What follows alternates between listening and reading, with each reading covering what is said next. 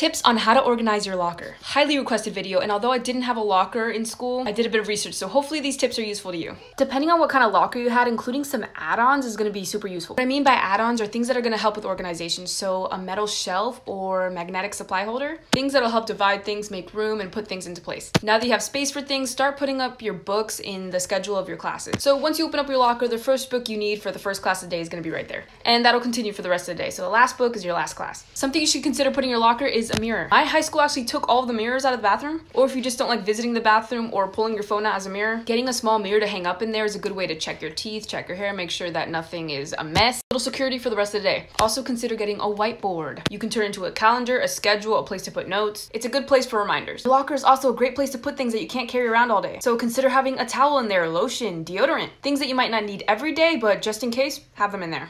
Also an emergency kit. This could be a first aid kit, a period kit, anything that you know you might need. Thinking